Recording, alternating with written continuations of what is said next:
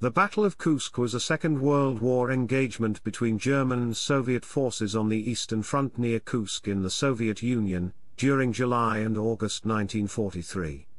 The battle began with the launch of the German offensive Operation Citadel, on the 5th of July, which had the objective of pinching off the Kursk salient with attacks on the base of the salient from north and south simultaneously. After the German offensive stalled on the northern side of the salient, on the 12th of July the Soviets commenced their Kursk Strategic Offensive Operation with the launch of Operation Kutuzov against the rear of the German forces on the same side. On the southern side, the Soviets also launched powerful counterattacks the same day, one of which led to a large armored clash, the Battle of Prokhorovka.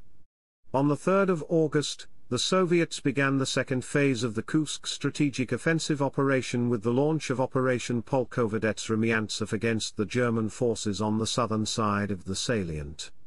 The Germans hoped to weaken the Soviet offensive potential for the summer of 1943 by cutting off and enveloping the forces that they anticipated would be in the Kursk salient.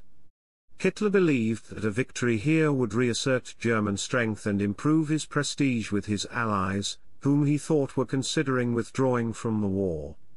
It was also hoped that large numbers of Soviet prisoners would be captured to be used as slave labor in the German armaments industry. The Soviet government had foreknowledge of the German intentions, provided in part by British intelligence's tunny intercepts. Aware months in advance that the attack would fall on the neck of the Kursk salient, the Soviets built a defense in depth designed to wear down the German armored spearhead. The Germans delayed the offensive while they tried to build up their forces and waited for new weapons, giving the Red Army time to construct a series of deep defensive belts and establish a large reserve force for counteroffensives. The battle was the final strategic offensive that the Germans were able to launch on the Eastern Front. Because the Allied invasion of Sicily began during the battle, Adolf Hitler was forced to divert troops training in France to meet the Allied threat in the Mediterranean, rather than using them as a strategic reserve for the Eastern Front. Hitler cancelled the offensive at Kursk after only a week, in part to divert forces to Italy. Germany's extensive losses of men and tanks ensured that the victorious Soviet Red Army enjoyed the strategic initiative for the remainder of the war. The Battle of Kursk was the first time in the Second World War that a German strategic offensive was halted before it could break through enemy defenses and penetrate to its strategic depths. Though the Red Army had succeeded in winter offensives previously, their counteroffensives after the German attack at Kursk were their first successful summer offensives of the war. Chapter 1 – Background. As the Battle of Stalingrad slowly ground to its conclusion, the Red Army moved to a general offensive in the south, in Operation Little Saturn. By January 1943, a 160 to 300 kilometer wide gap had opened between German Army Group B and Army Group Don, and the advancing Soviet armies threatened to cut off all German forces south of the Don River, including Army Group A operating in the Caucasus. Army Group Center came under significant pressure as well. Kursk was retaken by the Soviets on the 8th of February 1943, and Rostov on the 14th of February. The Soviet Bryansk, Western, and newly created Central Fronts prepared for an offensive which envisioned the encirclement of Army Group Center between Bryansk and Smolensk. By February 1943 the southern sector of the German front was in strategic crisis. Since December 1942 Field Marshal Erich von Manstein had been strongly requesting unrestricted operational freedom to allow him to use his forces in a fluid manner. On the 6th of February 1943, Manstein met with Hitler at the headquarters in Rastenburg to discuss the proposals he had previously sent. He received an approval from Hitler for a counteroffensive against the Soviet forces advancing in the Donbass region. On the 12th of February 1943, the remaining German forces were reorganized. To the south, Army Group Don was renamed Army Group South and placed under Manstein's command. Directly to the north, Army Group B was dissolved, with its forces and areas of responsibility divided between Army Group South and Army Group Center. Manstein inherited responsibility for the massive breach in the German lines. On the 18th of February, Hitler arrived at Army Group South headquarters at Zaporizhia just hours before the Soviets liberated Kharkov, and had to be hastily evacuated on the 19th. Once given freedom of action, Manstein intended to utilize his forces to make a series of counterstrokes into the flanks of the Soviet armored formations, with the goal of destroying them while retaking Kharkov and Kursk. The 2nd SS Panzer Corps had arrived from France in January 1943, refitted and up to near full strength. Armored units from the 1st Panzer Army of Army Group A had pulled out of the Caucasus and further strengthened Manstein's forces. The operation was hastily prepared and did not receive a name. Later known as 3rd Battle of Kharkov, it commenced on the 21st of February, as 4th Panzer Army under General Hoth launched a counterattack. The German forces cut off the Soviet mobile spearheads and continued the drive north, retaking Kharkov on the 15th of March and Belgorod on the 18th of March. A Soviet offensive launched on the 25th of February by the Central Front against Army Group Center had to be abandoned by the 7th of March to allow the attacking formations to disengage and redeploy to the south to counter the threat of the advancing German forces under Manstein. Exhaustion of both the Wehrmacht and the Red Army coupled with the loss of mobility due to the onset of the spring Rasputitsa resulted in the cessation of operations for both sides by mid-March. The counteroffensive left a Soviet salient extending 250 kilometers, from north to south and 160 kilometers, from east to west into the German area of control, centered on the city of Kursk. Chapter 1 Section 1 German Plans and Preparation. The heavy losses sustained by the Heer since the opening of Operation Barbarossa had resulted in a shortage in infantry and artillery. Units were in total 470,000 men under strength. For the Wehrmacht to undertake an offensive in 1943, the burden of the offensive, in both attacking the Soviet defenses and holding ground on the flanks of the advance, would have to be carried primarily by the panzer divisions. On the 10th of March, Manstein presented a plan whereby the German forces would pinch off the Kursk salient with a rapid offensive commencing as soon as the spring Rasputitsa had subsided. On the 13th of March, Hitler signed Operational Order No. 5, which authorized several offensives, including one against the Kursk salient. As the last Soviet resistance in Kharkov petered out, Manstein attempted to persuade Gunther von Kluge, commander of Army Group Center, to immediately attack the Central Front, which was defending the northern face of the salient. Kluge refused, believing that his forces were too weak to launch such an attack. Further Axis advances were blocked by Soviet forces that had been shifted down from the Central Front to the area north of Belgorod. By mid-April, amid poor weather and with the German forces exhausted and in need of refitting, the offensives of Operational Order No. 5 were postponed. On the 15th of April, Hitler issued Operational Order No. 6, which called for the Kursk offensive operation, codenamed Citadelle, to begin on the 3rd of May or shortly thereafter. The directive was drafted by Kurt Seitzler, the OKH Chief of Staff. For the offensive to succeed, it was deemed essential to attack before the Soviets had a chance to prepare extensive defenses or to launch an offensive of their own. Some military historians have described the operation using the term blitzkrieg, other military historians do not use the term in their works on the battle. Operation Citadel called for a double envelopment, directed at Kursk, to surround the Soviet defenders of 5 armies and seal off the salient. Army Group Center would provide General Walter Model's 9th Army to form the northern pincer. It would cut through the northern face of the salient, driving south to the hills east of Kursk, securing the rail line from Soviet attack. Army Group South would commit the 4th Panzer Army, under Hermann Hoth, and Army Detachment Kempf, under Werner Kempf, to pierce the southern face of the salient. This force would drive north to meet the 9th Army east of Kursk. Manstein's main attack was to be delivered by Hoth's 4th Panzer Army, spearheaded by the 2nd SS Panzer Corps under Paul Hauser. The 48th Panzer Corps, commanded by Otto von Nobelsdorf, would advance on the left while Army Detachment Kempf would advance on the right.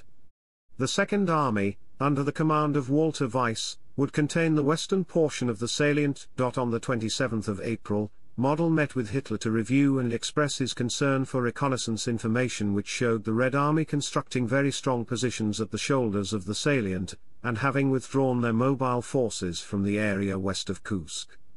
He argued that the longer the preparation phase continued, the less the operation could be justified.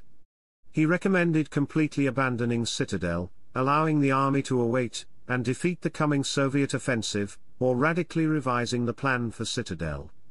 Though in mid-April, Manstein had considered the Citadel offensive profitable, by May he shared Model's misgivings. Hitler called his senior officers and advisers to Munich for a meeting on the 4th of May. Hitler spoke for about 45 minutes on the reasons to postpone the attack, essentially reiterating Model's arguments. A number of options were put forth for comment: going on the offensive immediately with the forces at hand, delaying the offensive further to await the arrival of new and better tanks, radically revising the operation, or cancelling it altogether.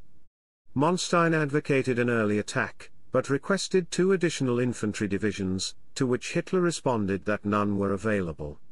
Kluge spoke out strongly against postponement, and discounted Model's reconnaissance materials. Albert Speer, the Minister of Armaments and War Production, spoke about the difficulties of rebuilding the armored formations and the limitations of German industry to replace losses. General Heinz Guderian argued strongly against the operation, stating the attack was pointless. The conference ended without Hitler coming to a decision, but Citadel was not aborted. 3 days later, OKW, Hitler's conduit for controlling the military, postponed the launch date for Citadel to the 12th of June. Following this meeting, Guderian continued to voice his concerns over an operation that would likely degrade the panzer forces that he had been attempting to rebuild.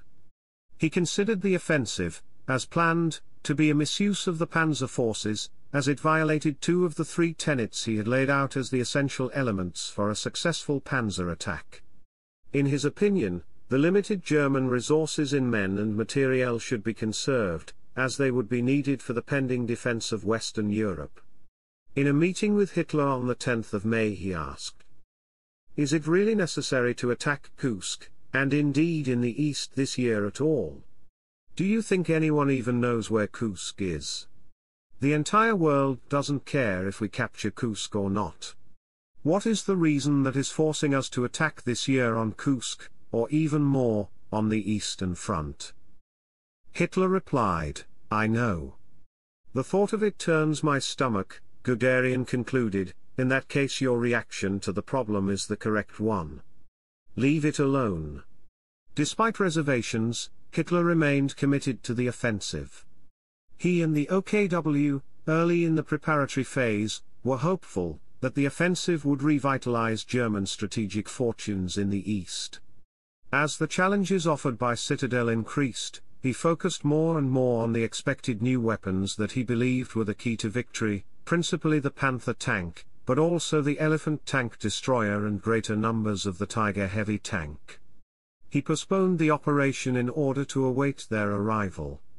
Receiving reports of powerful Soviet concentrations behind the Kursk area, Hitler further delayed the offensive to allow for more equipment to reach the front. With pessimism for Citadel increasing with each delay, in June, Alfred Jodl, the Chief of Staff at the OKW, instructed the Armed Forces Propaganda Office to portray the upcoming operation as a limited counteroffensive. Due to concerns of an Allied landing in the south of France or in Italy and delays in deliveries of the new tanks, Hitler postponed again, this time to the 20th of June. Seitzler was profoundly concerned with the delays, but he still supported the offensive. On 17 to 18 June, following a discussion in which the OKW operations staff suggested abandoning the offensive, Hitler further postponed the operation until 3 July. Finally, on the 1st of July, Hitler announced the 5th of July as the launch date of the offensive. A 3-month quiet period descended upon the Eastern Front as the Soviets prepared their defenses and the Germans attempted to build up their forces. The Germans used this period for specialized training of their assault troops. All units underwent training and combat rehearsals. The Waffen-SS had built a full-scale duplicate Soviet strongpoint that was used to practice the techniques for neutralizing such positions. The panzer divisions received replacement men and equipment and attempted to get back up to strength. The German forces to be used in the offensive included 12 panzer divisions and 5 panzergrenadier divisions, 4 of which had tank strengths greater than their neighboring panzer divisions. However, the force was markedly deficient in infantry divisions, which were essential to hold ground and to secure the flanks. By the time the Germans initiated the offensive, their force amounted to around 777,000 men, 2,451 tanks and assault guns and 7,417 guns and mortars. Chapter 1 Section 2, Soviet Plans and Preparation. In 1943 an offensive by the Soviet Central, Bryansk and Western fronts against Army Group Center was abandoned shortly after it began in early March, when the southern flank of the Central Front was threatened by Army Group South. Soviet intelligence received information about German troop concentrations, spotted at Orel and Kharkov, as well as details of an intended German offensive in the Kursk sector through the Lucy spy ring in Switzerland. The Soviets verified the intelligence via their spy in Britain, John Cairncross, at the Government Code and Cipher School at Bletchley Park, who clandestinely forwarded raw decrypts directly to Moscow. Cairncross also provided Soviet intelligence with identifications of the Luftwaffe airfields in the region. Soviet politician Anastas Mikoyan wrote that on the 27th of March 1943, Soviet leader Joseph Stalin notified him of a possible German attack in the Kursk sector. Stalin and some senior officers were eager to strike first once the Rasputitsa ended, but a number of key officers, including Deputy Supreme Commander Georgy Zhukov, recommended a strategic defensive before going on the offensive. In a letter to the Stavka and Stalin, on the 8th of April, Zhukov wrote, "In the first phase the enemy, collecting their best forces, including 13 to 15 tank divisions and with the support of a large number of aircraft, will strike Kursk with their Kromskom-Orel grouping from the northeast and their Belgorod-Kharkov grouping from the southeast. I consider it inadvisable for our forces to go over to an offensive in the near future in order to forestall the enemy. It would be better to make the enemy exhaust himself against our defenses, and knock out his tanks and then, bringing up fresh reserves, to go over to the general offensive which would finally finish off his main force." Stalin consulted with his frontline commanders and senior officers of the General Staff from 12 to the 15th of April 1943. In the end he and the Stavka agreed that the Germans would probably target Kursk. Stalin believed the decision to defend would give the Germans the initiative, but Zhukov countered that the Germans would be drawn into a trap where their armored power would be destroyed, thus creating the conditions for a major Soviet counteroffensive.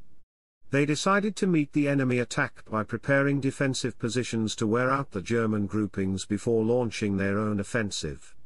Preparation of defenses and fortifications began by the end of April, and continued until the German attack in early July. The 2-month delay between the German decision to attack the Kursk salient and its implementation allowed the Red Army ample time to thoroughly prepare. The Voronezh front, commanded by Nikolai Vatutin, was tasked with defending the southern face of the salient. The Central Front, commanded by Konstantin Rokossovsky, defended the northern face. Waiting in reserve was the Steppe Front, commanded by Ivan Konev. In February 1943, the Central Front had been reconstructed from the Don Front, which had been part of the northern pincer of Operation Uranus and had been responsible for the destruction of the 6th Army at Stalingrad. The Central and Voronezh fronts each constructed 3 main defensive belts in their sectors, with each subdivided into several zones of fortification. The Soviets employed the labor of over 300,000 civilians. Fortifying each belt was an interconnected web of minefields, barbed wire fences, anti-tank ditches, deep entrenchments for infantry, anti-tank obstacles, Dugin armored vehicles, and machine gun bunkers. Behind the 3 main defensive belts were 3 more belts prepared as fallback positions. The first was not fully occupied or heavily fortified, and the last 2, though sufficiently fortified, were unoccupied with the exception of a small area in the immediate environs of Kursk. The combined depth of the three main defensive zones was about 40 kilometers. The 6 defensive belts on either side of Kursk were 130 to 150 kilometers deep. If the Germans managed to break through these defenses, they would still be confronted by additional defensive belts to the east, manned by the steppe front. These brought the total depth of the defenses to nearly 300 kilometers.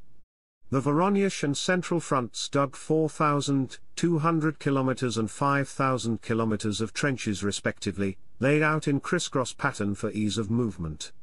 The Soviets built more than 686 bridges and about 2,000 kilometers of roads in the salient. Red Army combat engineers laid 503,663 anti-tank mines and 439,348 anti-personnel mines, with the highest concentration in the first main defensive belt. The minefields at Kursk achieved densities of 1,700 anti-personnel and 1,500 anti-tank mines per kilometer, about 4 times the density used in the defense of Moscow.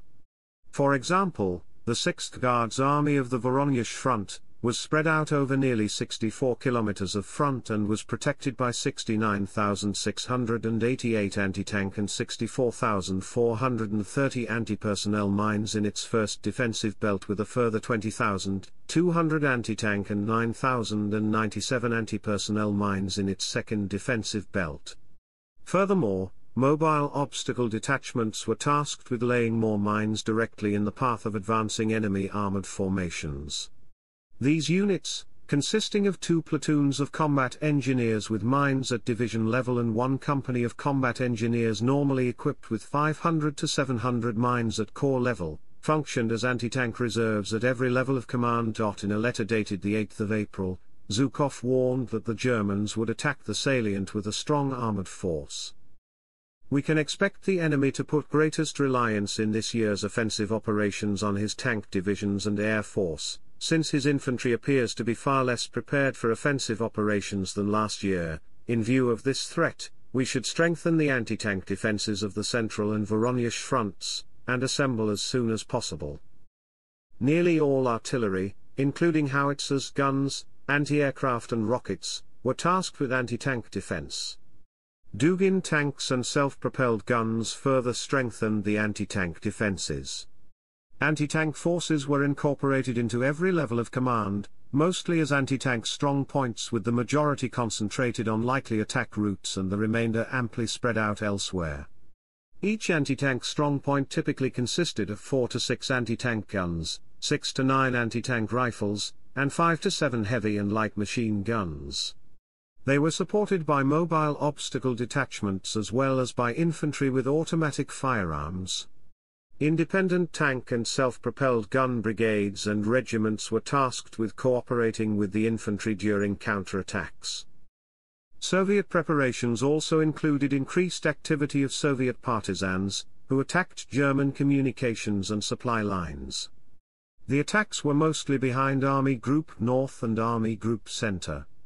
In June 1943, partisans operating in the occupied area behind Army Group Center destroyed 298 locomotives, 1,222 railway wagons and 44 bridges, and in the Kursk sector there were 1,092 partisan attacks on railways. These attacks delayed the buildup of German supplies and equipment, and required the diversion of German troops to suppress the partisans, delaying their training for the offensive. Central Partisan Headquarters coordinated many of these attacks. In June, Soviet air forces flew over 800 sorties at night to resupply the partisan groups operating behind Army Group Center. The VVS also provided communication and sometimes even daylight air support for major partisan operations. Special training was provided to the Soviet infantry manning the defenses to help them overcome the tank phobia that had been evident since the start of the German invasion. Soldiers were packed into trenches and tanks were driven overhead until all signs of fear were gone. This training exercise was referred to by the soldiers as ironing. In combat, the soldiers would spring up in the midst of the attacking infantry to separate them from the spearheading armored vehicles.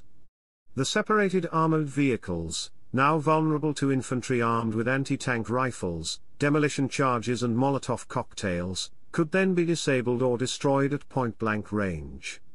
These types of attacks were mostly effective against the Elephant tank destroyers, which lacked machine guns as secondary armament.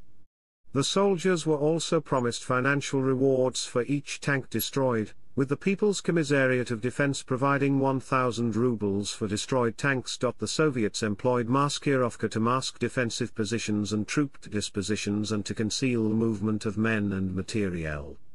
These included camouflaging gun emplacements, constructing dummy airfields and depots, generating false radio traffic, and spreading rumors among the Soviet frontline troops and the civilian population in the German-held areas. Movement of forces and supplies to and from the salient took place at night only. Ammunition caches were carefully concealed to blend in with the landscape. Radio transmission was restricted and fires were forbidden. Command posts were hidden and motor transport in and around them forbidden. According to a Soviet General Staff report, 29 of the 35 major Luftwaffe raids on Soviet airfields in the Kursk sector in June 1943 were against dummy airfields. According to historian Antony Beaver, in contrast, Soviet aviation apparently succeeded in destroying more than 500 Luftwaffe aircraft on the ground. The Soviet deception efforts were so successful that German estimates issued in mid-June placed the total Soviet armored strength at 1,500 tanks. The result was not only a vast underestimation of Soviet strength, but a misperception of Soviet strategic intentions. The main tank of the Soviet tank arm was the T-34 medium tank, on which the Red Army attempted to concentrate production. The tank arm also contained large numbers of the T-70 light tank. For example, the 5th Guards Tank Army roughly contained 270 T-70s and 500 T-34s. In the salient itself the Soviets assembled a large number of Lend-Lease tanks. These included US-manufactured M3 Lees and British-built Churchills, Matildas, and Valentines. However, the T-34 made up the bulk of the Soviet armor. Without including the deeper reserves organized under the Steppe Front, the Soviets massed about 1,300,000 men, 3,600 tanks, 20,000 artillery pieces and 2,792 aircraft, to defend the salient. This amounted to 26% of the total manpower of the Red Army, 26% of its mortars and artillery, 35% of its aircraft and 46% of its tanks. Chapter 1 Section 3, Contest for Air Superiority. By 1943 the Luftwaffe's strength on the Eastern Front had started to weaken after Stalingrad, and the siphoning of resources to North Africa. The Luftwaffe forces in the East were further depleted, with fighter units being shifted back to Germany to defend against the escalating Allied bombing campaign. By the end of June, only 38.7% of the Luftwaffe's total aircraft remained in the East. In 1943 the Luftwaffe could still achieve local air superiority by concentrating its forces. The majority of German aircraft left available on the Eastern Front were slated for Citadel. The goal of the Luftwaffe remained unchanged. The priority of the German air fleet was to gain air superiority, then to isolate the battlefield from enemy reinforcements, and finally, once the critical point had been reached in the land battle, to render close air support. The changing strengths between the two opponents prompted the Luftwaffe to make operational changes for the battle. Previous offensive campaigns had been initiated with Luftwaffe raids against opposing airfields to achieve air superiority. By this point in the war Red Army equipment reserves were extensive and the Luftwaffe commanders realized that aircraft could be easily replaced, making such raids futile. Therefore, this mission was abandoned. In addition, previous campaigns had made use of medium bombers flying well behind the front line to block the arrival of reinforcements. This mission, however, was rarely attempted during Citadel. The Luftwaffe command understood that their support would be crucial for the success of Operation Citadel, but problems with supply shortfalls hampered their preparations. Partisan activity, particularly behind Army Group Center, slowed the rate of resupply and cut short the Luftwaffe's ability to build up essential stockpiles of petrol, oil, lubricants, engines, munitions, and, unlike Red Army units, there were no reserves of aircraft that could be used to replace damaged aircraft over the course of the operation. Fuel was the most significant limiting factor. To help build up supplies for the support of Citadel, the Luftwaffe greatly curtailed its operations during the last week of June. Despite this conservation of resources, the Luftwaffe did not have the resources to sustain an intensive air effort for more than a few days after the operation began. For Citadel, the Luftwaffe confined its operations to the direct support of the forces on the ground. In this mission, the Luftwaffe continued to make use of the Junkers Ju-87 Stuka dive bombers. A new development to this aircraft was the Bordkanon 3, 7 cm caliber cannon, one of which could be slung under each wing of the Stuka in a gun pod. Half of the Stuka groups assigned to support Citadel were equipped with these Kanonenvogel tankbuster aircraft. The air groups were also strengthened by the recent arrival of the Henschel HS-129, with its 30mm Mk103 cannon, and the F-subtype ground attack version of the Focke-Wulf FW-190. In the months preceding the battle, Luftwaffe 6 supporting Army Group Center noted a marked increase in the strength of the opposing VVS formations. The VVS formations encountered displayed better training, and were flying improved equipment with greater aggressiveness and skill than the Luftwaffe had seen earlier. The introduction of the Yakovlev Yak-9 and Lavochkin La-5 fighters gave the Soviet pilots near parity with the Luftwaffe in terms of equipment. Furthermore, large numbers of ground attack aircraft, such as the Ilyushin Il-2 Sturmovik and the Pei-2, had become available as well. The Soviet Air Force also fielded large numbers of aircraft supplied via Lend-Lease. Huge stockpiles of supplies and ample reserves of replacement aircraft meant the Red Army and VVS formations would be able to conduct an extended campaign without slackening in the intensity of their effort. Chapter 2, Opposing Forces. Chapter 2, Section 1, Germans. For the operation, the Germans used 4 armies along with a large portion of their total tank strength on the Eastern Front. On the 1st of July, the 9th Army of Army Group Center based in the northern side of the salient contained 335,000 men. In the south, the 4th Panzer Army and Army Detachment Kempf, of Army Group South, had 223,907 men and 100,000 to 108,000 men respectively. The 2nd Army, that held the western side of the salient, contained an estimated 110,000. In total, the German forces had a total strength of 777,000 to 779,000 men, and the 3 attacking armies contained 438,271 combat soldiers. Army Group South was equipped with more armored vehicles, infantry and artillery than the 9th Army of Army Group Center. The 4th Panzer Army and Army Detachment Kempf had 1,377 tanks and assault guns, while the 9th Army possessed 988 tanks and assault guns. German industry produced 2,816 tanks and self-propelled guns between April and June, of which 156 were Tigers and 484 Panthers. At Kursk, a total of 259 Panther tanks, about 211 Tigers, and 90 Ferdinands were used. The 2 new Panther battalions, the 51st and 52nd, together equipped with 200 Panthers, for which the offensive had been delayed, were attached to the Großdeutschland division in the 48th Panzer Corps of Army Group South. With the 51st and 52nd battalions arriving on the 30th of June and the 1st of July, the 2 units had little time to perform reconnaissance or to orient themselves to the terrain they found themselves in. This was a breach of the methods of the Panzerwaffe, considered essential for the successful use of armor. Though led by experienced panzer commanders, many of the tank crews were new recruits and had little time to become familiar with their new tanks, let alone train together to function as a unit. The 2 battalions came direct from the training ground and lacked combat experience. In addition, The requirement to maintain radio silence until the start of the attack meant that the Panther units had little training in battalion-level radio procedures. Furthermore, the new Panthers were still experiencing problems with their transmissions, and proved mechanically unreliable. By the morning of the 5th of July, the units had lost 16 Panthers due to mechanical breakdown, leaving only 184 available for the launching of the offensive. July and August 1943 saw the heaviest German ammunition expenditure on the Eastern Front up to that point, with 236,915 tons consumed in July and 254,648 in August.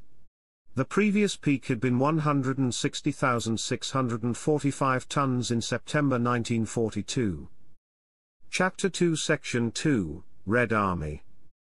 The Red Army used two fronts for the defense of Kursk, and created a third front behind the battle area which was held as a reserve. The Central and Voronezh fronts fielded 12 armies, with 711,575 men and 625,591 men respectively.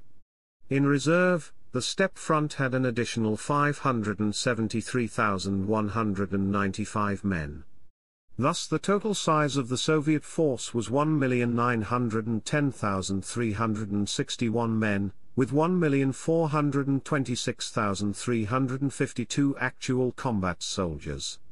Soviet armor strength included 4,869 tanks and 259 SPGs overall. A third of the Soviet tanks at Kursk were light tanks, but in some units this proportion was considerably higher. Of the 3,600 tanks in the Central and Voronezh fronts in July 1943, 1,061 were light as T-60 and T-70. With very thin armor and small guns, they were unable to effectively engage the frontal armor of German medium and heavy tanks or AFVs. The most capable Soviet tank at Kursk was the T-34. The original version was armed with a 76.2 mm gun. The gun struggled against up-armored Panzer IVs, and the frontal armor of Tigers and Panthers was essentially impenetrable. Only the Su-122 and Su-152 self-propelled guns had the power to destroy the Tiger at short range, but they were not equal to the Tiger's 88 mm gun at long range, and there were very few Su-122s and Su-152s at Kursk. Chapter 2 Section 3, Comparison of Strength. Chapter 2 Section 3 Subsection 2 Operation Citadel.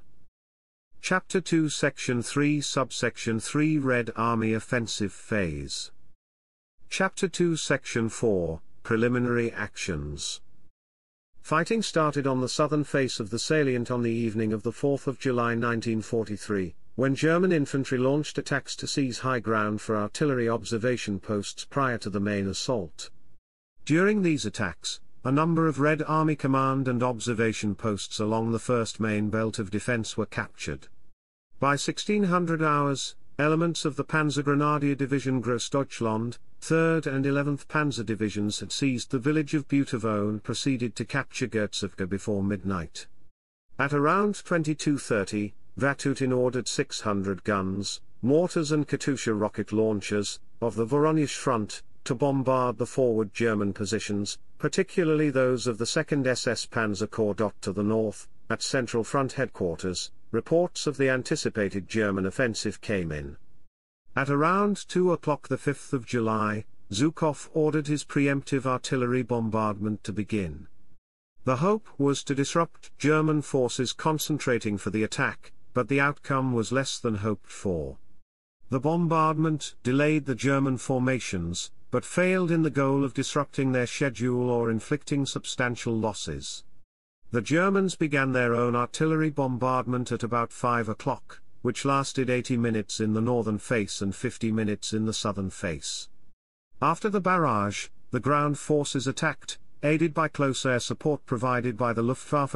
In the early morning of the 5th of July, the VVS launched a large raid against German airfields, hoping to destroy the Luftwaffe on the ground. This effort failed, and the Red Army air units suffered considerable losses. The VVS lost 176 aircraft on the 5th of July, compared to the 26 aircraft lost by the Luftwaffe. The losses of the VVS, 16th Air Army operating in the northern face were lighter than those suffered by the 2nd Air Army. The Luftwaffe was able to gain and maintain air superiority over the southern face until 10 to 11 July, when the VVS began to obtain ascendancy, but the control of the skies over the northern face was evenly contested until the VVS began to gain air superiority on the 7th of July, which it maintained for the rest of the operation. Chapter 3, Operation along the Northern Face. Model's main attack was delivered by 47 Panzer Corps, supported by 45 Tigers of the attached 505th Heavy Tank Battalion. Covering their left flank was XLI Panzer Corps, with an attached regiment of 83 Ferdinand tank destroyers. On the right flank, 46 Panzer Corps consisted at this time of 4 infantry divisions with just 9 tanks and 31 assault guns. To the left of XLI Panzer Corps, was 23 Army Corps, which consisted of the reinforced 78th Assault Infantry Division and 2 regular infantry divisions. While the corps contained no tanks, it did have 62 assault guns. Opposing the 9th Army was the Central Front, deployed in 3 heavily fortified defensive belts. Chapter 3 Section 1, Initial German Advance. Model chose to make his initial attacks using infantry divisions reinforced with assault guns and heavy tanks, and supported by artillery and the Luftwaffe. In doing so he sought to maintain the armored strength of his panzer divisions to be used for exploitation once the Red Army defenses were breached. Once a breakthrough had been achieved, the panzer forces would move through and advance towards Kursk. Jan Moskan, a major in Model's staff, later commented that Model expected a breakthrough on the second day. If a breakthrough did occur, the briefest delay in bringing up the panzer divisions would give the Red Army time to react. His corps commanders thought a breakthrough extremely unlikely. Following a preliminary bombardment and Red Army counter-bombardments, the 9th Army opened its attack at 5:30 on the 5th of July. 9 infantry divisions and 1 panzer division, with attached assault guns, heavy tanks and tank destroyers, pushed forward. 2 companies of Tiger tanks were attached to the 6th Infantry Division, and were the largest single grouping of Tigers employed that day. Opposing them were the 13th and 70th Armies of the Central Front. The 20th Panzer and 6th Infantry Divisions of the 47 Panzer Corps spearheaded the advance of the 47 Panzer Corps. Behind them the remaining 2 Panzer Divisions followed, ready to exploit any breakthrough. The heavily mined terrain and fortified positions of the 15th Rifle Division slowed the advance. By 8 o'clock safe lanes had been cleared through the minefield. That morning information obtained from prisoner interrogation identified a weakness at the boundary of the 15th and 81st Rifle Divisions caused by the German preliminary bombardment. The Tigers were redeployed and struck towards this area. Red Army formations countered with a force of around 90 T-34s. In the resulting 3-hour battle, Red Army armored units lost 42 tanks while the Germans lost 2 Tigers and a further 5 more immobilized with track damage. While the Red Army counterattack was defeated and the first defensive belt breached, the fighting had delayed the Germans long enough for the rest of 29th Rifle Corps of the 13th Army, initially deployed behind the first belt, to move forward and seal the breach. Red Army minefields were covered by artillery fire, making efforts to clear paths through the fields difficult and costly. Goliath and Borgwood, 4 remote-controlled engineer mine-clearing vehicles, met with limited success. Of the 653rd Heavy Panzerjäger Battalion's 45 Ferdinands sent into battle, all but 12 of them were immobilized by mine damage before 1700 hours.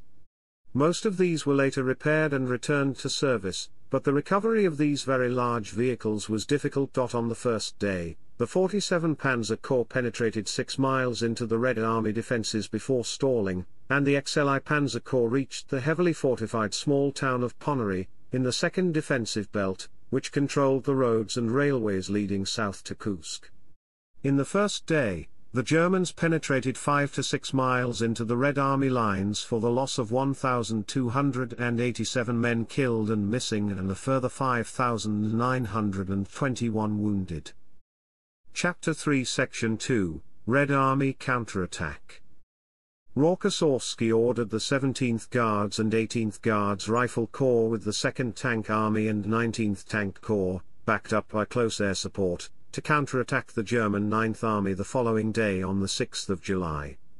However, due to poor coordination, only the 16th Tank Corps of the 2nd Tank Army commenced the counterattack on the dawn of the 6th of July after the preparatory artillery barrage.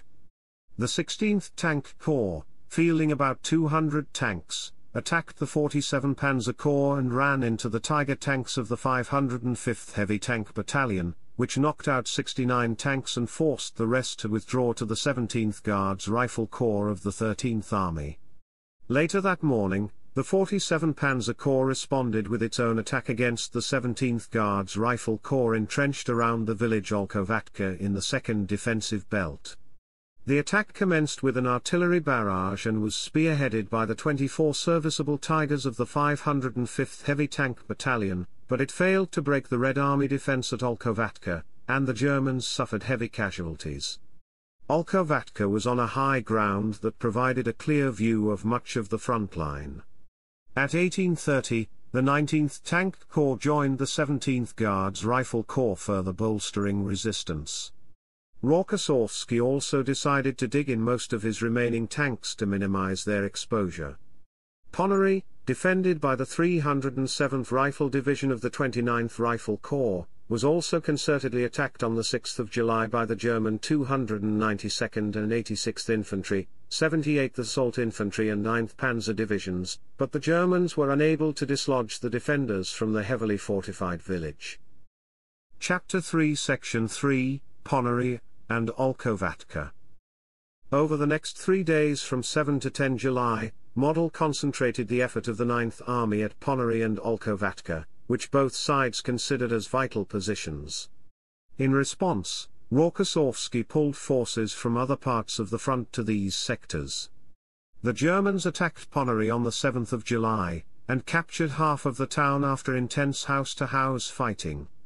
A Soviet counterattack the following morning forced the Germans to withdraw, and a series of counterattacks ensued by both sides, with control of the town being exchanged several times over the next few days. By the 10th of July, the Germans had secured most of the town, but Soviet counterattacks continued. The back-and-forth battles for Ponary and the nearby hill 253.5 were battles of attrition, with heavy casualties on both sides. It became referred to by the troops as Mini Stalingrad. The war diary of the 9th Army described the heavy fighting as a new type of mobile attrition battle. German attacks on Olkovatka and the nearby village of Teploi failed to penetrate the Soviet defenses, including a powerful concerted attack on the 10th of July by about 300 German tanks and assault guns from the 2nd, 4th, and 20th Panzer Divisions, supported by every available Luftwaffe air power in the northern face. On the 9th of July a meeting between Kluge, Model, Joachim Lemelson and Joseph Harp was held at the headquarters of the 47 Panzer Corps. It had become clear to the German commanders that the 9th Army lacked the strength to obtain a breakthrough, and their Soviet counterparts had also realized this, but Kluge wished to maintain the pressure on the Soviets in order to aid the southern offensive. While the operation on the northern side of the salient began with a 45-kilometer wide attack front, by the 6th of July it had been reduced to 40-kilometer wide. The following day the attack frontage dropped to 15-kilometer wide, and on both the 8th and the 9th of July penetrations of only 2-kilometer wide occurred. By the 10th of July, the Soviets had completely halted the German advance. On the 12th of July the Soviets launched Operation Kutuzov, their counteroffensive upon the Oral salient, which threatened the flank and rear of Model's 9th Army. The 12th Panzer Division, thus far held in reserve and slated to be committed to the northern side of the Kursk salient, along with the 36th Motorized Infantry, 18th Panzer and 20th Panzer Divisions were redeployed to face the Soviet spearheads. Chapter 4, Operation along the Southern Face. At around 4 o'clock on the 5th of July, the German attack commenced with a preliminary bombardment. Monstein's main attack was delivered by Hoth's 4th Panzer Army, which was organized into densely concentrated spearheads. Opposing the 4th Panzer Army was the Soviet 6th Guards Army, which was composed of the 22nd Guards Rifle Corps and 23rd Guards Rifle Corps. The Soviets had constructed 3 fortified defensive belts to slow and weaken the attacking armored forces. Though they had been provided superb intelligence, the Voronezh front headquarters had still not been able to pinpoint the location where the Germans would place their offensive weight. Chapter 4 Section 1 Initial German Advance. Chapter 4 Section 1 Subsection 2 48 Panzer Corps. The Panzergrenadier Division Großdeutschland was the strongest division in the 4th Panzer Army. It was supported on its flanks by the 3rd and 11th Panzer Divisions. The Panzer IIIs and IVs of the Großdeutschland had been supplemented by a company of 15 Tigers, which were used to spearhead the attack. At dawn on the 5th of July, Großdeutschland, backed by heavy artillery support, advanced on a 3-kilometer front upon the 67th Guards Rifle Division of the 22nd Guards Rifle Corps. The Panzer Fusilier Regiment, advancing on the left wing, stalled in a minefield and subsequently 36 Panthers were immobilized. The stranded regiment was subjected to a barrage of Soviet anti-tank and artillery fire, which inflicted numerous casualties. Engineers were moved up and cleared paths through the minefield but suffered casualties in the process. The combination of fierce resistance, minefields, thick mud and mechanical breakdowns took its toll. With paths cleared, the regiment resumed its advance towards Kutuzov.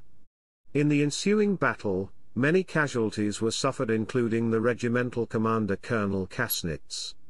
Due to the fighting, and the marshy terrain south of the village, surrounding the Berzovi stream, the regiment once more bogged down. The Panzergrenadier Regiment of Großdeutschland, advancing on the right wing, pushed through to the village of Butovo.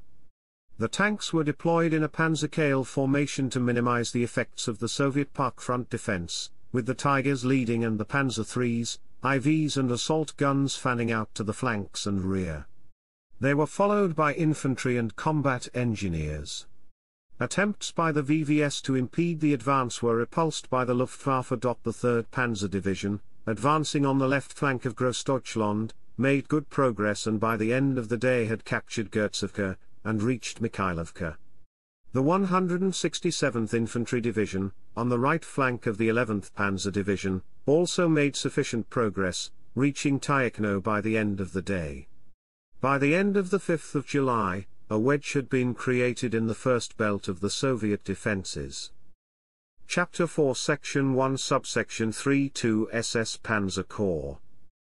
To the east, during the night of 4 to 5 July, SS combat engineers had infiltrated no man's land and cleared lanes through the Soviet minefields.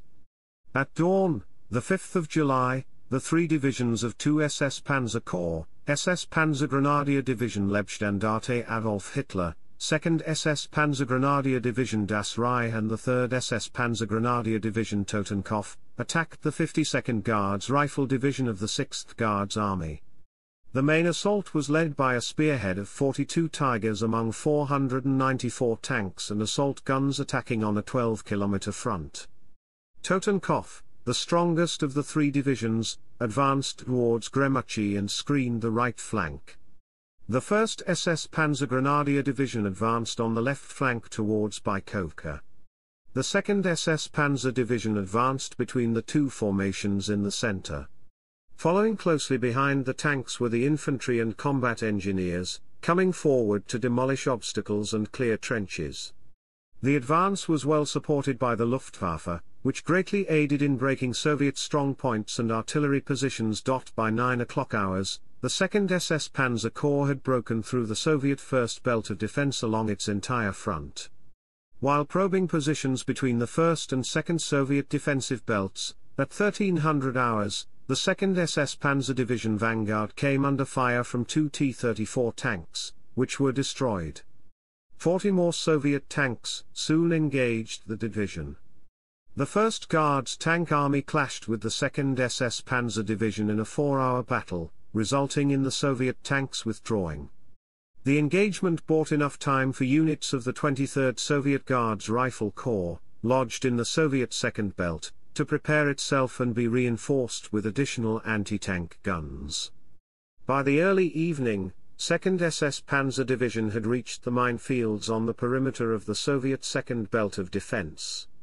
The 1st SS Division had secured Bykovka by 1610, then pushed forward towards the Second Belt of defense at Yakovlevo, but its attempts to break through were rebuffed. By the end of the day, the 1st SS Division had sustained 97 dead, 522 wounded and 17 missing, and lost about 30 tanks. Together with the 2nd SS Panzer Division, it had forced a wedge far into the defences of the 6th Guards Army. The 3rd SS Panzer Division was making slow progress. They had managed to isolate the 155th Guards Regiment, 52nd Guards Rifle Division, from the rest of the division, but its attempts to sweep the regiment eastward into the flank of the neighbouring 375th Rifle Division had failed when the regiment was reinforced by the 96th Tank Brigade. Hauser, the commander of 2 SS Panzer Corps, requested aid from the 3rd Panzer Corps to his right, but it had no units to spare. By the end of the day, the 3rd SS Division had made very limited progress, due in part to a tributary of the Donets River. The lack of progress undermined the advance made by its sister divisions and exposed the right flank of the Corps to Soviet forces. The temperatures, reaching over 30 degrees Celsius, and frequent thunderstorms made fighting conditions difficult. The 6th Guards Army, which confronted the attack by the 48th Panzer Corps and 2 SS Panzer Corps, was reinforced with tanks from the 1st Tank Army, the 2nd Guards Tank Corps and the 5th Guards Tank Corps. The 51st and 90th Guards Rifle Divisions were moved up to the vicinity of Prokhorovka to the northeast, in the path of the 1st SS Panzer Division. The 93rd Guards Rifle Division was deployed further back, along the road leading from Prokhorovka to Prokhorovka. Chapter 4 Section 1 Subsection 4 Army Detachment Kempf.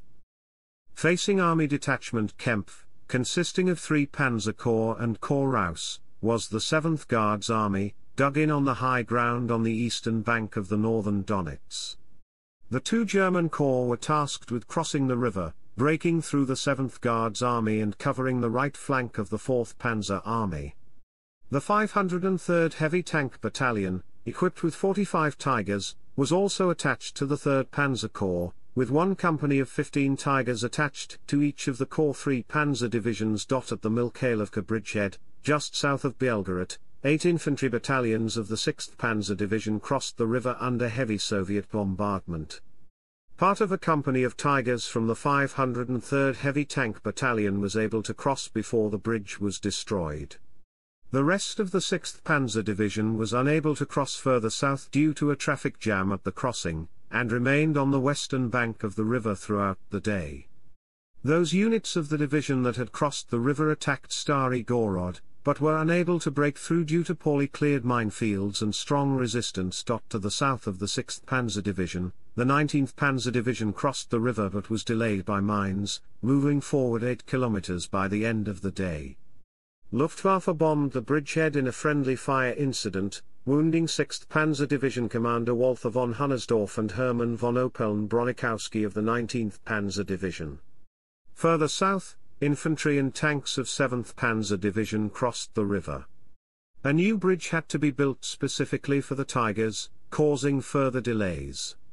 Despite a poor start, the 7th Panzer Division eventually broke into the first belt of the Soviet defense and pushed on between Rozumno and Krutoy Log, advancing 10 kilometers, the furthest Kempf got during the day. Operating to the south of 7th Panzer Division were the 106th Infantry Division and the 320th Infantry Division of Corps Raus.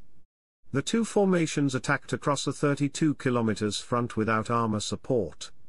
The advance began well, with the crossing of the river and a swift advance against the 72nd Guards Rifle Division. Corps Raus took the village of Maslovo Pristani, penetrating the 1st Red Army defense line. A Soviet counterattack supported by about 40 tanks was beaten off, with the assistance from artillery and flak batteries. After having suffered 2,000 casualties since the morning and still facing considerable resistance from the Soviet forces, the Corps dug in for the night. Delaying the progress of Kempf allowed Red Army forces time to prepare their second belt of defense to meet the German attack on the 6th of July. The 7th Guards Army, which had absorbed the attack of 3 Panzer Corps and Corps Rauss, was reinforced with 2 rifle divisions from the reserve. The 15th Guards Rifle Division was moved up to the second belt of defense, in the path of the 3rd Panzer Corps. Chapter 4 Section 2, Development of the Battle. By the evening of the 6th of July, the Voronezh front had committed all of its reserves, except for 3 rifle divisions under the 69th Army, yet it could not decisively contain the 4th Panzer Army. The 48th Panzer Corps along the Oboyan axis, where the 3rd defensive belt was mostly unoccupied, now had only the Red Army 2nd defensive belt blocking it from breakthrough into the unfortified Soviet rear. This forced the Stavka to commit their strategic reserves to reinforce the Voronezh front, the 5th Guards and 5th Guards tank armies, both from the steppe front, as well as the 2nd Tank Corps from the southwestern front. Ivan Konev objected to this premature piecemeal commitment of the strategic reserve, but a personal call from Stalin silenced his complaints. In addition, on the 7th of July Zhukov ordered the 17th Air Army, the air fleet serving the southwestern front, to support the 2nd Air Army in serving the Voronezh front. On the 7th of July, the 5th Guards Tank Army began advancing to Prokhorovka. 5th Guards Tank Army Commander, Lieutenant General Pavel Rotmistrov, described the journey. By midday, the dust rose in thick clouds, settling in a solid layer on roadside bushes, grain fields, tanks and trucks. The dark red disk of the sun was hardly visible. Tanks, self-propelled guns, artillery tractors, armored personnel carriers and trucks were advancing in an unending flow. The faces of the soldiers were dark with dust and exhaust fumes. It was intolerably hot. Soldiers were tortured by thirst and their shirts, wet with sweat, stuck to their bodies. The 10th Tank Corps, then still subordinate to the 5th Guards Army, was rushed ahead of the rest of the army, arriving at Prokhorovka on the night of the 7th of July, and 2nd Tank Corps arrived at Kurokha, 40 kilometers southeast of Prokhorovka, by morning of the 8th of July. Vatutin ordered a powerful counterattack by the 5th Guards, 2nd Guards, 2nd and 10th Tank Corps, in all fielding about 593 tanks and self-propelled guns and supported by most of the front's available air power, which aimed to defeat the 2nd SS Panzer Corps and therefore expose the right flank of 48th Panzer Corps. Simultaneously, the 6th Tank Corps was to attack the 48th Panzer Corps and prevent it from breaking through to the Free Soviet rear. Although intended to be concerted, the counterattack turned out to be a series of piecemeal attacks due to poor coordination. The 10th Tank Corps attack began on the dawn of the 8th of July, but they ran straight into the anti-tank fire of the 2nd and 3rd SS divisions, losing most of its forces. Later that morning, the 5th Guards Tank Corps attack was repelled by the 3rd SS division. The 2nd Tank Corps joined in the afternoon and was also repelled. The 2nd Guards Tank Corps, masked by the forest around the village Gostishchevo, 16 kilometers north of Belgorod, with its presence unknown to the 2nd SS Panzer Corps, advanced towards the 167th Infantry Division. But it was detected by German air reconnaissance just before the attack had materialized, and was subsequently decimated by German ground attack aircraft armed with Mk-103 anti-tank cannons, and at least 50 tanks were destroyed. This marked the first time in military history an attacking tank formation had been defeated by air power alone. Although a fiasco, the Soviet counterattack succeeded in stalling the advance of the 2nd SS Panzer Corps throughout the day. By the end of the 8th of July, 2 SS Panzer Corps had advanced about 29 kilometers since the start of Citadel and broken through the 1st and 2nd defensive belts. However, slow progress by the 48th Panzer Corps caused Hoth to shift elements of the 2nd SS Panzer Corps to the west, to help the 48th Panzer Corps regain its momentum, On the 10th of July the full effort of the Corps was shifted back to its own forward progress. The direction of their advance now shifted from Oboyan due north to the northeast, toward Prokhorovka. Hoth had discussed this move with Manstein since early May, and it was a part of the 4th Panzer Army's plan since the outset of the offensive. By this time, however, the Soviets had shifted reserve formations into its path. The defensive positions were manned by the 2nd Tank Corps, reinforced by the 9th Guards Airborne Division and 301st Anti-Tank Artillery Regiment, both from the 33rd Guards Rifle Corps. Though the German advance in the south was slower than planned, it was faster than the Soviets expected. On the 9th of July, the first German units reached the Sul River. The next day, the 1st German infantry crossed the river. Despite the deep defensive system and minefields, German tank losses remained lower than the Soviets. At this point, Hoth turned the 2nd SS Panzer Corps away from Oboyan to attack toward the northeast in the direction of Prokhorovka. The main concern of Manstein and Hauser was the inability of Army Detachment Kempf to advance and protect the eastern flank of the 2nd SS Panzer Corps. On the 11th of July, Army Detachment Kempf finally achieved a breakthrough. In a surprise night attack, the 6th Panzer Division seized a bridge across the Donets. Once across, Brief made every effort to push troops and vehicles across the river for an advance on Prokhorovka from the south. A link-up with the 2nd SS Panzer Corps would result with the Soviet 69th Army becoming encircled. Chapter 4 Section 3, Battle of Prokhorovka. Throughout 10 and the 11th of July, the 2nd SS Panzer Corps continued its attack toward Prokhorovka, reaching within 3 kilometers of the settlement by the night of the 11th of July. That same night, Hauser issued orders for the attack to continue the next day. The plan was for the 3rd SS Panzer Division to drive northeast until it reached the Kartastyuka-Prokhorovka road. Once there, they were to strike southeast to attack the Soviet positions at Prokhorovka from the flanks and rear. The 1st and 2nd SS Panzer Divisions were to wait until 3rd SS Panzer Division attack had destabilized the Soviet positions at Prokhorovka, and once underway, the 1st SS Panzer Division was to attack the main Soviet defenses dug in on the slopes, southwest of Prokhorovka.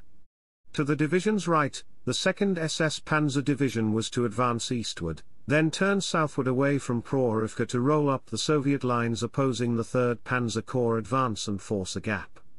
During the night of the 11th of July, Rotmistrov moved his 5th Guards Tank Army to an assembly area just behind Prokhorovka in preparation for a massive attack the following day. At 5:45 Leibstandarte headquarters started receiving reports of the sound of tank engines as the Soviets moved into their assembly areas. Soviet artillery and Katusha regiments were redeployed in preparation for the counterattack. At around 8 o'clock, a Soviet artillery barrage began. At 8:30, Rotmistrov radioed his tankers, "Steel, steel, steel," the order to commence the attack. Down off the west slopes, before Prokhorovka, came the massed armor of 5 tank brigades from the Soviet 18th and 29th Tank Corps of the 5th Guards Tank Army. The Soviet tanks advanced down the corridor, carrying mounted infantrymen of the 9th Guards Airborne Division on the tanks.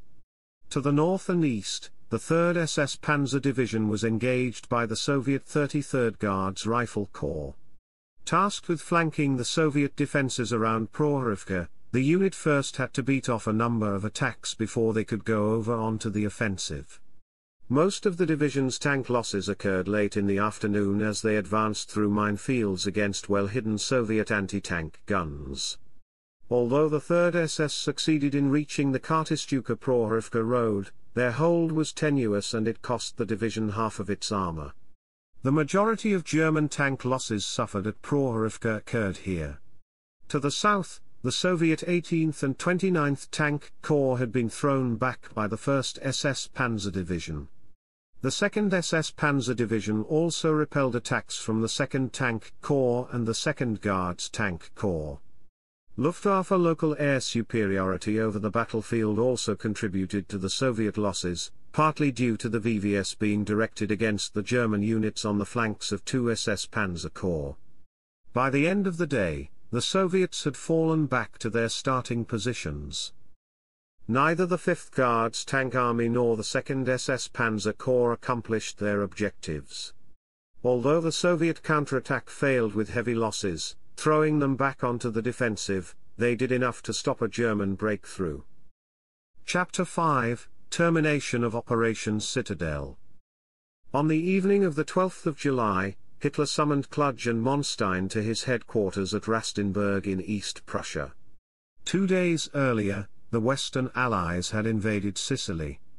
The threat of further Allied landings in Italy or along southern France made Hitler believe it was essential to stop the offensive and move forces from Kursk to Italy.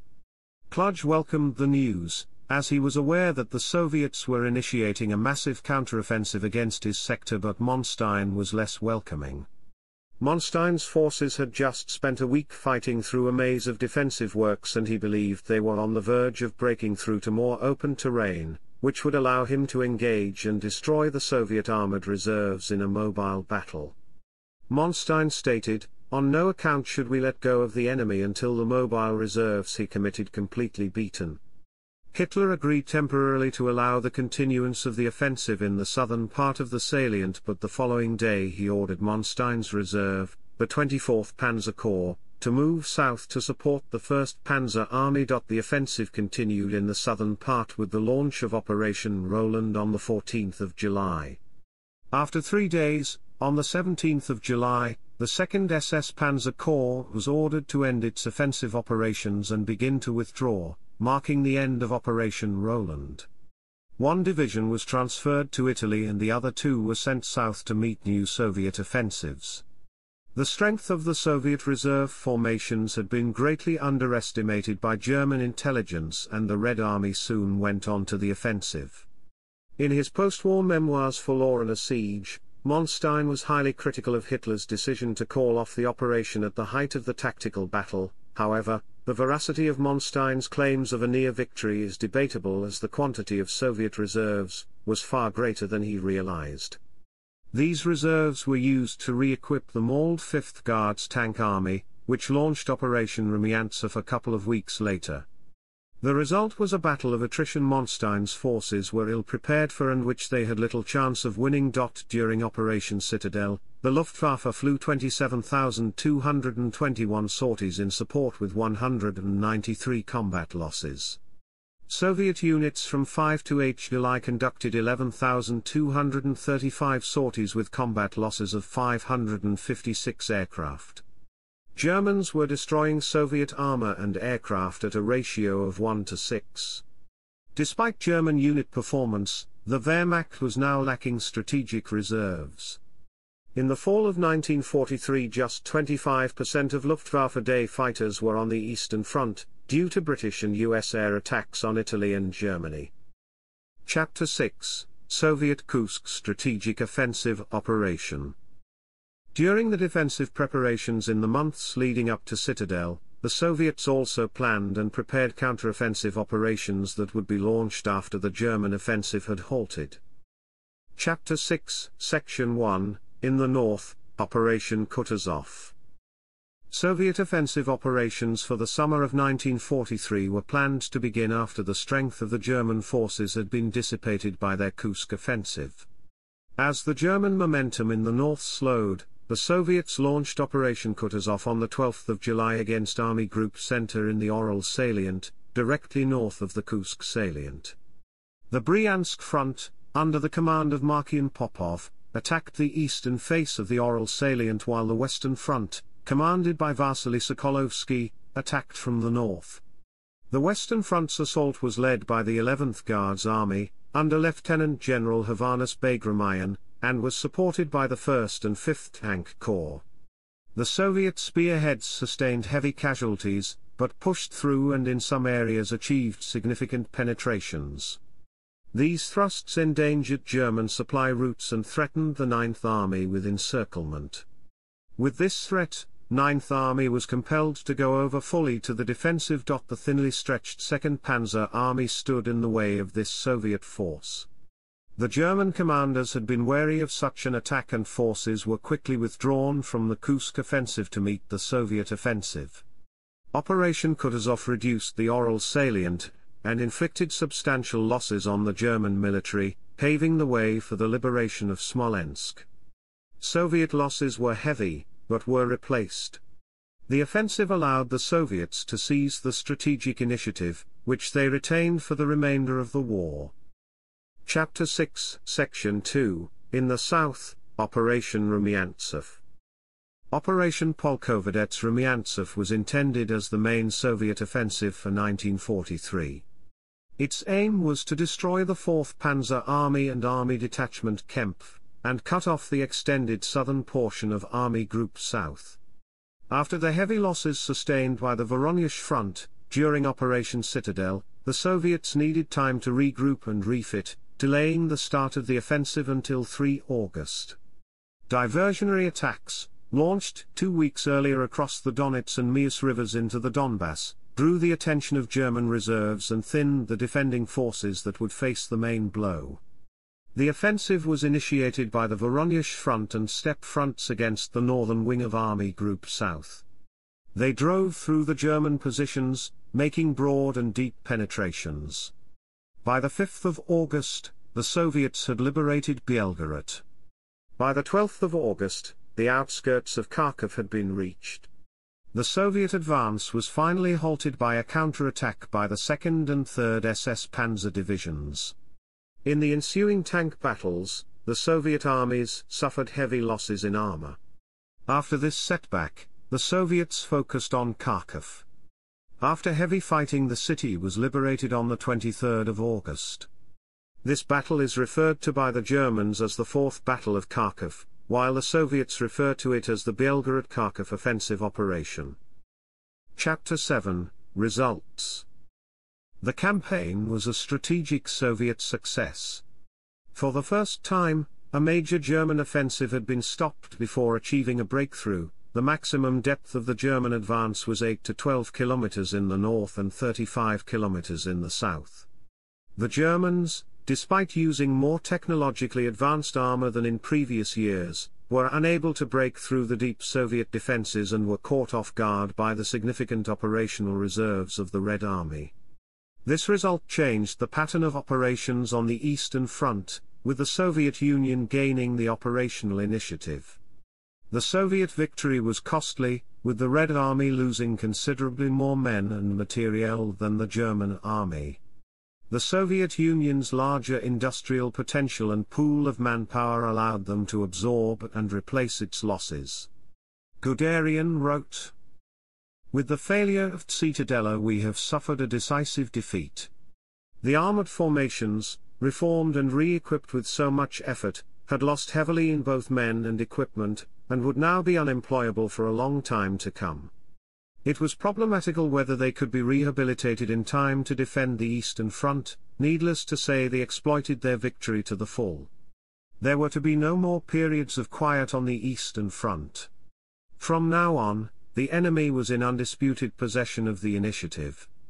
With victory, the initiative firmly passed to the Red Army.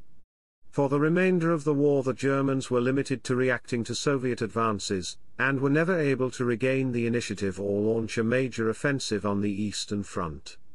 The Western Allied landings in Italy opened a new front, further diverting German resources and attention. Though the location, plan of attack and timing were determined by Hitler, he blamed the defeat on his general staff. Unlike Stalin, who gave his commanding generals the liberty to make important command decisions, Hitler's interference in German military matters progressively increased while his attention to the political aspects of the war decreased. The opposite was true for Stalin. Throughout the Kursk campaign, he trusted the judgment of his commanders, and as their decisions led to battlefield success it increased his trust in their military judgment. Stalin stepped back from operational planning, only rarely overruling military decisions, resulting in the Red Army gaining more freedom of action during the war. All told, 239 Red Army personnel were bestowed the USSR's highest degree of distinction, the title Hero of the Soviet Union, for their valor in the Battle of Kursk. 2 women, Guards, Senior Sergeants Maria Borovichenko and Zini Demerzova, were awarded the HSU title posthumously for their valor under fire while serving as combat medics. Borovichenko was assigned to the 32nd Guards Artillery Regiment, 13th Guards Rifle Division, 5th Guards Army, and Merzova served in a medical platoon in the 214th Guards Rifle Regiment, 73rd Guards Rifle Division, 7th Guards Army. Chapter 8, Casualties. The casualties suffered by the two combatants are difficult to determine, due to several factors. German equipment losses were complicated by the fact that they made determined efforts to recover and repair tanks. Tanks disabled one day might be back in action the next day. German personnel losses are clouded by the lack of access to German unit records, which were seized at the end of the war. Many were transferred to the United States National Archives and were not made available until 1978, while others were taken by the Soviet Union, which declined to confirm their existence. Chapter 8, Section 1, Soviet Losses. The Russian military historian Grigory Krivosheyev, who based his figures on the Soviet archives, is considered by historian David Glantz as the most reliable source for Soviet casualty figures. His figures are supported by German historian Karl-Heinz Frieser. The German historian Roman Topol disagreed.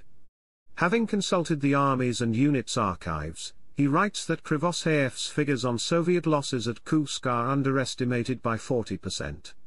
Krivosheyev calculated total Soviet losses during the German offensive as 177,877.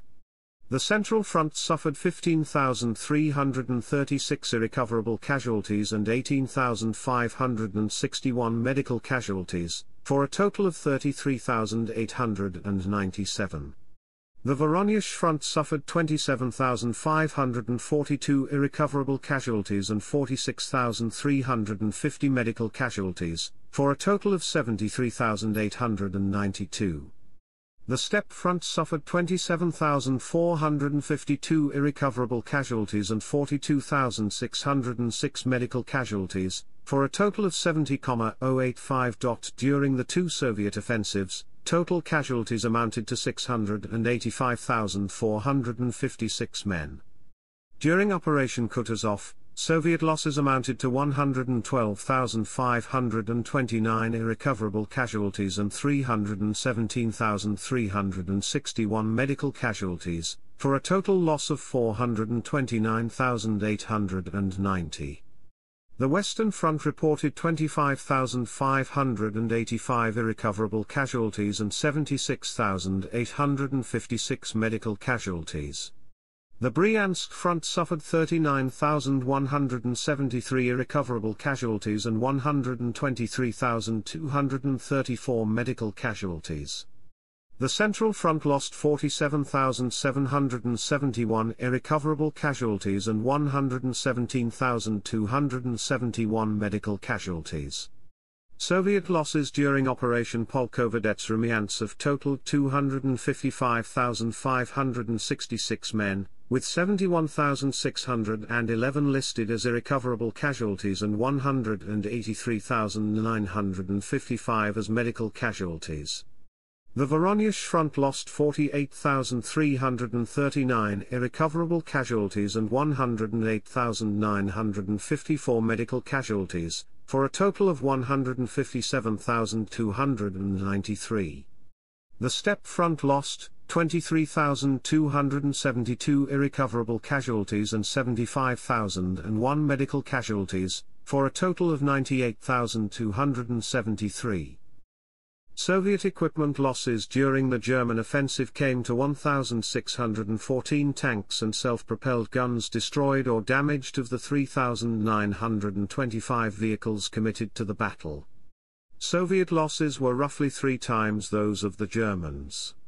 During Operation Kutuzov, 2,349 tanks and self-propelled guns were lost out of an initial strength of 2,308, a loss of over 100%. During Polkovodets Rumyantsev, 1,864 tanks and self-propelled guns were lost out of the 2,439 employed. The loss ratio suffered by the Soviets was roughly 5-1 in favor of the Germans. Large Soviet reserves of equipment and their high rate of tank production enabled the Soviet tank armies quickly to replace lost equipment, and maintain their fighting strength. The Red Army repaired many of its damaged tanks. Many Soviet tanks were rebuilt up to 4 times to keep them in the fight. Soviet tank strength went back up to 2,750 tanks by the 3rd of August, due to the repair of damaged vehicles. According to the historian Christa Bergström, Soviet Air Force's losses during the German offensive amounted to 677 aircraft on the northern flank and 439 on the southern flank.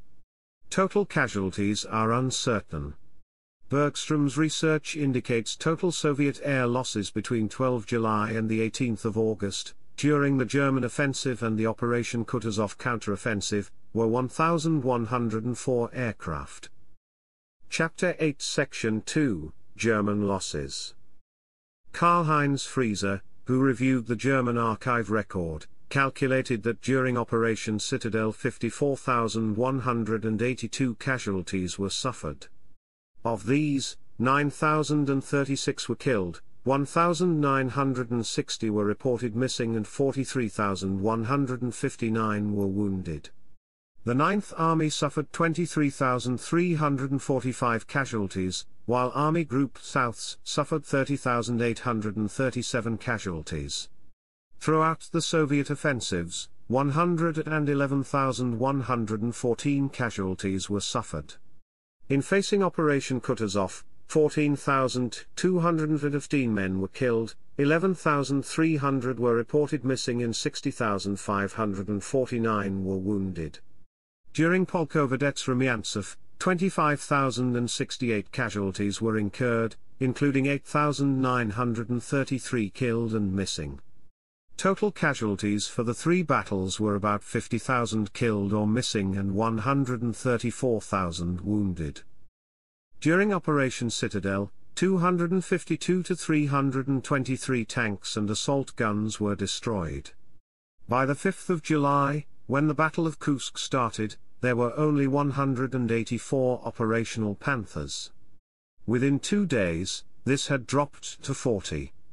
On the 17th of July 1943, after Hitler had ordered a stop to the German offensive, Heinz Guderian sent in the following preliminary assessment of the Panthers.